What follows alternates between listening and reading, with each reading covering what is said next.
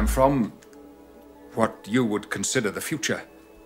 Just a quick note from the future, and that's the future of the version of me that made this video that you're about to watch last week. You're not about to watch it last week, you're about to watch it now. So this is from your past, but from my present and the future of the person that made the video. That's me that made the video last week, because Waldorf have already implemented some of the changes that I recommend later on in this video. I'll try and edit those sections out, but it might not make sense, so I might just leave them in, which is why I'm making this now. They've already put in a bandpass, a high pass, and a low pass digital filter, so you've got two filters in this now, and they're considering putting in the XT digital filters, the whole range of filters in the XT you're about to see, and they're looking at maybe implementing them in this as well. So that's already happened, but it hadn't happened when I made this video.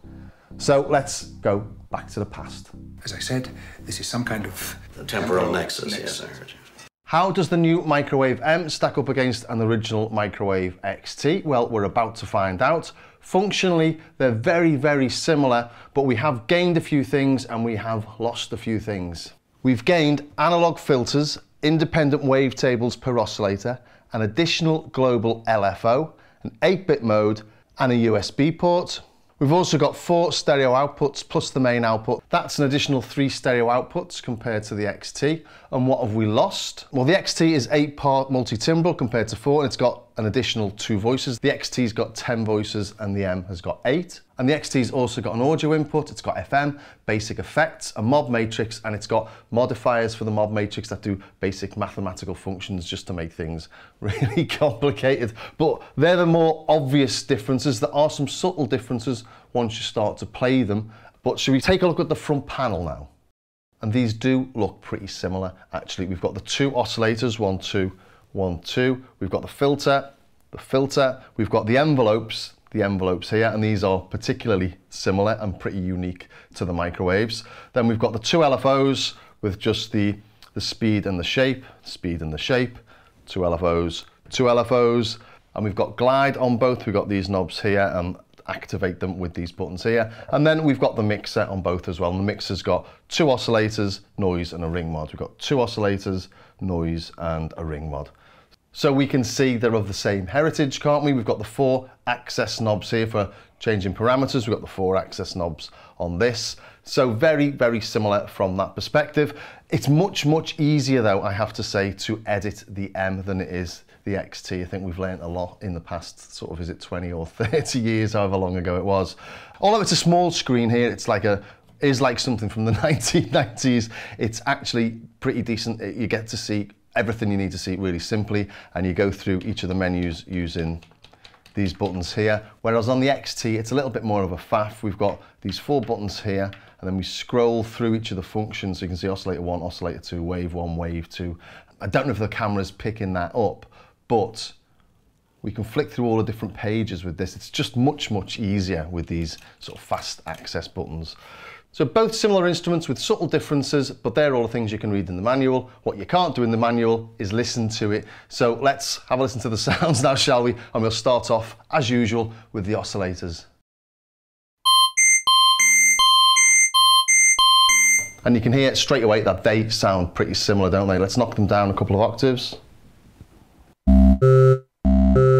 They're not identical, but they are using the same wavetables. We've got the same names on them. We'll go through these here.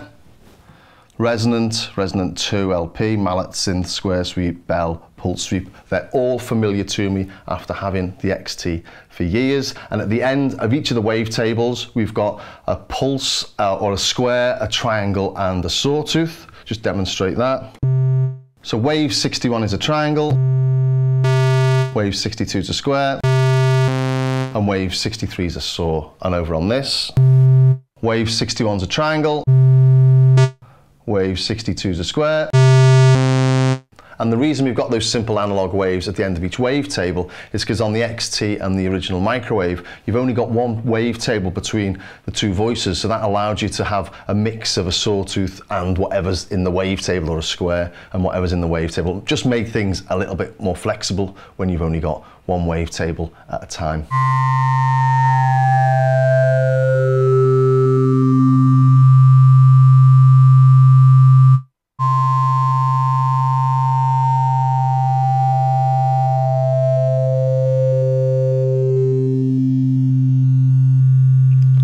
So from the off we can tell they're definitely of the same family and that the M is much closer to the XT than it was to the Iridium.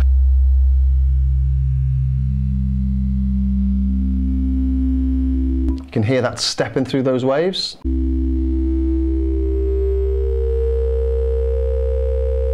Let's stop there, that's wave 54, and do the same on the M.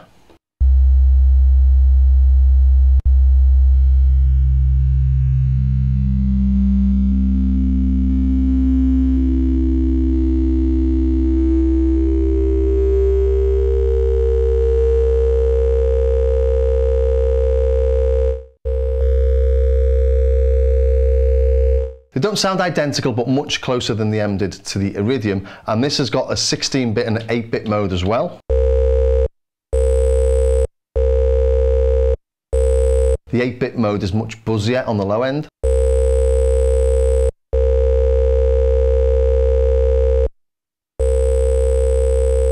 You can see those little spikes coming in over 8 kilohertz.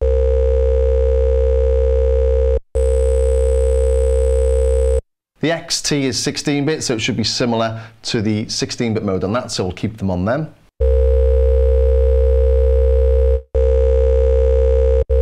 And it is. Let's try some higher frequencies.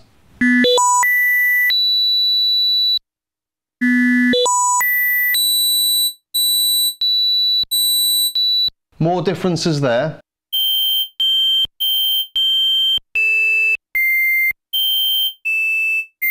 Again, quite similar, and in the XT we've got this quality parameter, and what that does, it changes the amount of aliasing. So if you listen to this,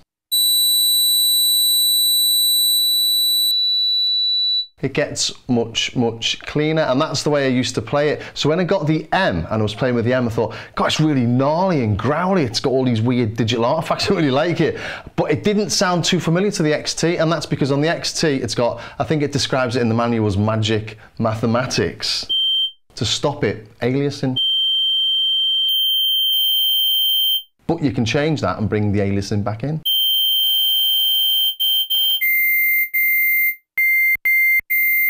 It's a little bit much on 5. This is on 4. So the M is actually the XT with the aliasing on level 4. So similar. Ooh, like that. Whether you would in a track or not.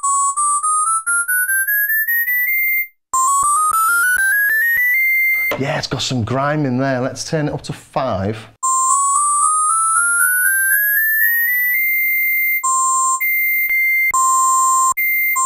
So between 4 and 5. But interesting that the Iridium had a legacy mode on it as well, and it had the dirty mode, and what was the other one called? Oh, harsh. So they obviously really like the digital aliasing, and people do like it as a feature, because on the XT they could have just left that out, couldn't they? And had it nice and clean. Let's listen to that a couple of octaves lower. Doesn't make any difference down there, but we've also got this timing quantization. And then we get a little bit of buzz out of that as well. Again, 5 levels. Let's try on the M.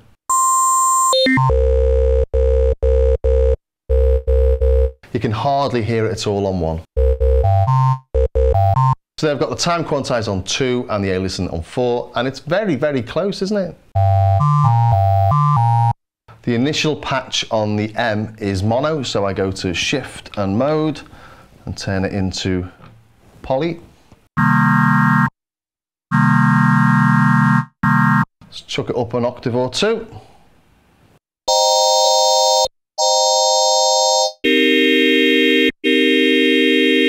To all intents and purposes, they're really, well, the same, aren't they? Or really close, at least. When I was listening last night, I had it turned up really loud and I was hearing really minor differences, but those sort of differences that you're only going to hear in lab situations or when you're playing, doing something like this.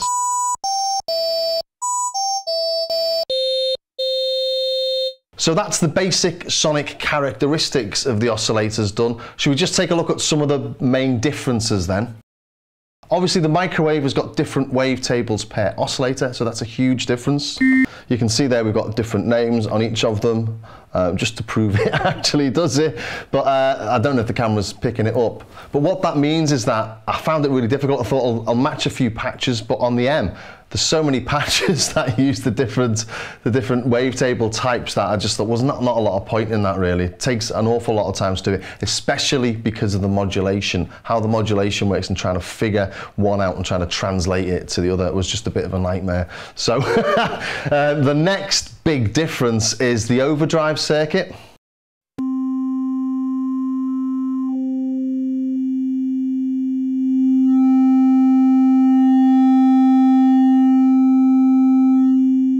And you can see that distortion on the sine wave there, can't you? In fact, if we go into the mix settings, we can see there's an overdrive level there.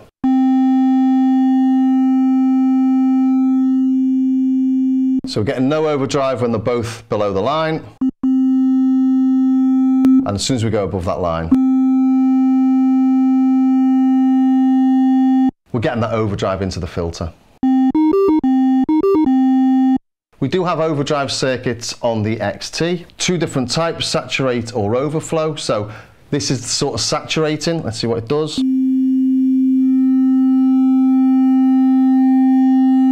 Does a similar sort of thing, doesn't it?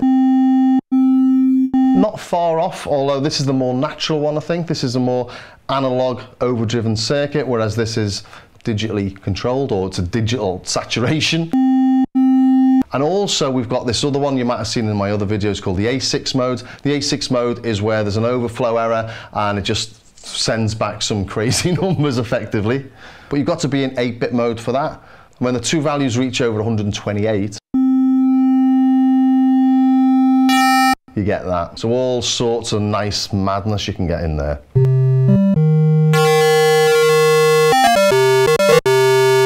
The XT also has an overflow mode. So we'll take it off saturate and go to overflow.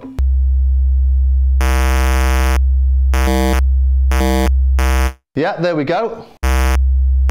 The overflow on the XT as well. I didn't realise it had this. Or if I did, maybe I thought it was broken at the time.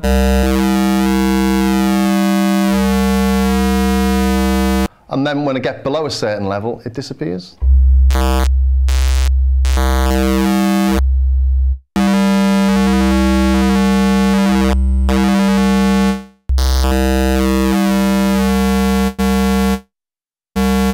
I'm much closer than I thought, and that was one of the things that really attracted me to the M. Didn't realise I already had it on my XT.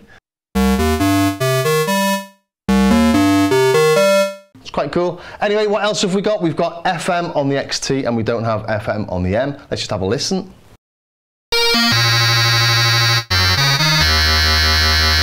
And I can't replicate that on the M because it doesn't have FM, but it does have ring mod. Should we take a listen to that? Set up the same, let's try the ring mod.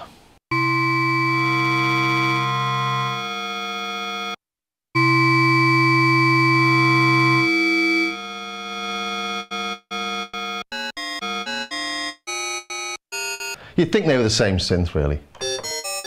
So ring mod's the same, FM's different. The fact that you've got two different wavetables is definitely different. We've got sync on them both as well. Not gonna go through that as well, as the ring mod's been so similar. So what else is there to look at? Obviously, the filters.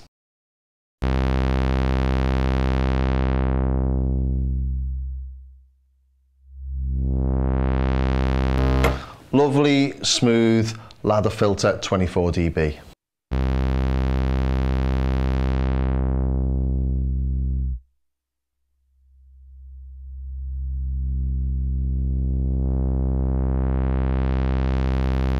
Not bad, it's digital.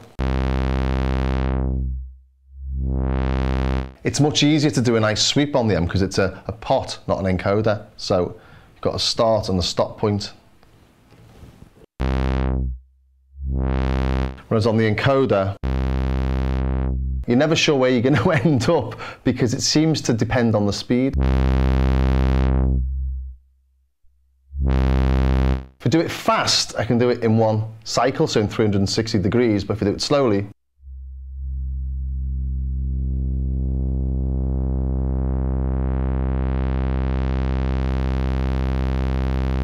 Takes over 2 cycles. Anyway, let's listen to it with a little bit of resonance. And watch your ears here. Off that goes, way over 20 kilohertz.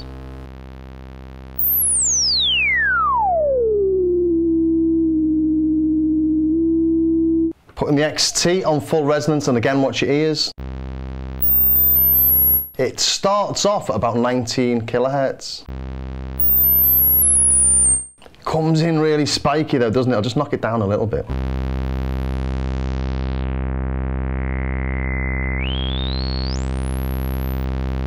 And it dies off there, and that's the digitalness of it, I suppose. So they don't want aliasing, they don't want it going over the Nyquist frequency.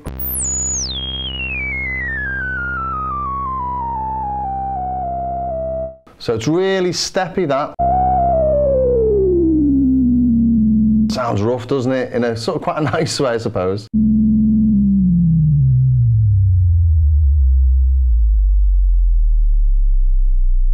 And then down to those sub-bass booms.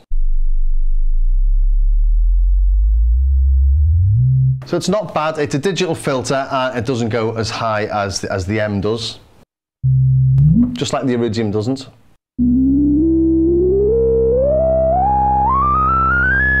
But it goes well screechy enough really for most purposes, doesn't it?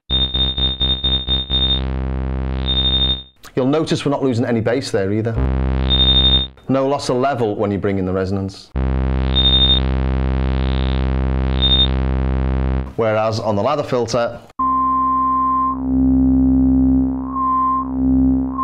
so I really like the filter on the M. It just sort of really shines to me. It's got a really nice quality to it, but then it's just the one, it's the 124 dB low pass filter, whereas on the XT, we've got all sorts there. We've got low pass, band pass, high pass, notch, we've got some wave shapers, we've got FM as well, and these just add some real character and dirt that you can't get from a single filter. That's the sine wave shaper. That's the wave shaper. I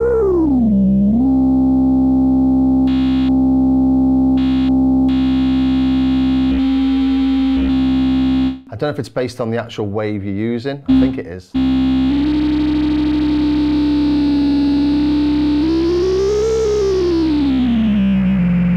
A dual low pass band pass.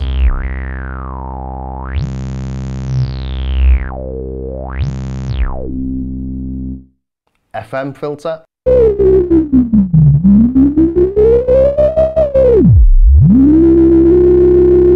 Sample and hold.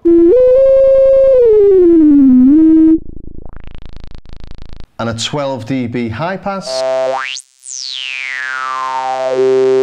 Notch and band stop. So we've got a nice notch there we quite like.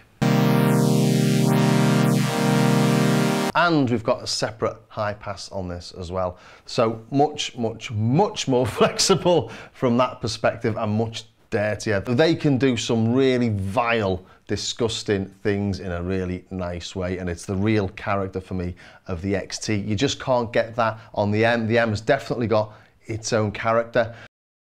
The XT has got 2 LFOs, they're over here. And they're identical and they can both clock to MIDI. On the M, we've got 2 LFOs on the front panel, plus we've got an additional 3rd global LFO, and the global LFO is the only one that will sync to MIDI, but LFO2 and LFO1 interact in different ways with each other. They do similar things on the XT, but they're not identical. As I say, M's got 3, XT's got 2. And then we look at the envelopes, and the envelopes look identical almost from the front panel. But on the M, the wave envelope doesn't loop and repeat. It does on the XT. But on the M, the free envelope loops in repeat, whereas on the XT, it doesn't loop at all. So slight differences, as I say, a little bit more subtle. So that does bring me to the end. What are my final thoughts? I absolutely love the M. It's just got bags and bags of character. And I was really toying with selling the XT and buying the M. I don't think it's worth having both of them, it just isn't. I really like the fact that you've got the 2 different oscillators with 2 wavetables, for example, stuff like that, and the sound of that filter is absolutely lovely, but this has just reminded me how disgusting the XT can be. It's really complex to program though. I've got a couple of editors for it and they just open it up so much. I didn't get much use out of that until I actually got those editors, because it's such a pain in the backside going through this sort of matrix here. And it's such a complex synth to be trying to dig in with that, even though it's got these 40 knobs and everyone loves it. It's got the 40 knobs. When you come to actually do anything useful, it's really difficult to do. Whereas on the M, it's just super simple, really easy interface. So the M definitely wins for that. The M wins for a classy sound. The XT wins for dirty sounds. So I hope that was of some use to somebody somewhere. You know, if you're thinking of the M or you're looking at the XT, at least now you know the difference sonically. And if it was of use, please subscribe, share, ring the bell, and maybe join me on my Patreon page where I've got lots of bits and bobs as well. So I will see you soon.